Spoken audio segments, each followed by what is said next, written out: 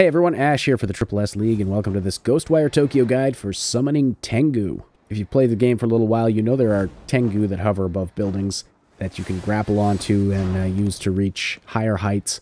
Well, you may not be aware that there is an ability that you can unlock that allows you to actually summon them basically wherever you want, although they can only be summoned on the tops of buildings. But you can summon them in any building you want, not just where they are, already placed throughout the city.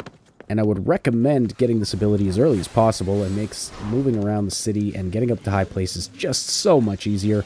It's pretty expensive, though. It costs 7 Magatama to open up the ability. I saw a website that said it only costs 1, and I wonder if that was a pre-release thing, because it cost me 7.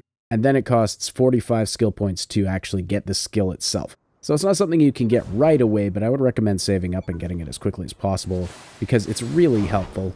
Now, as far as actually using the ability, you zoom in as if you were going to grapple to an ordinary Tengu, and if you're zoomed in on a spot where a Tengu can be summoned, you'll see the ghost of one appear, and then you press your jump button to summon it and then grapple to it.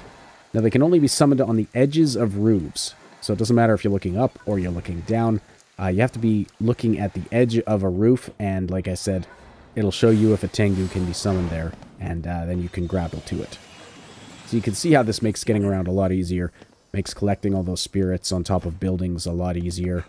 And if there's a rooftop that's just a little bit out of reach, like you can't get it to summon a Tengu there, you can actually use this ability while gliding. So while you're gliding, holding down the jump button to glide, just zoom in at your target destination, and then if a Tengu appears, you can quickly release and press the jump button to grapple to it right out of a glide.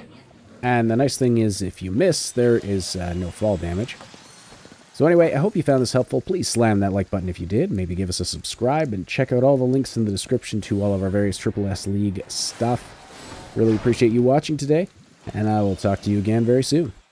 Did you enjoy that video? Let us know by slamming that like button and leaving a comment below. And if you really liked it, consider joining the Triple S Legion by joining our online community, supporting us on Patreon, or checking out the merch store. Subscribe for tons more guides and other fun videos, and for insightful gaming news content, check out our sister channel, Triple S Podcast.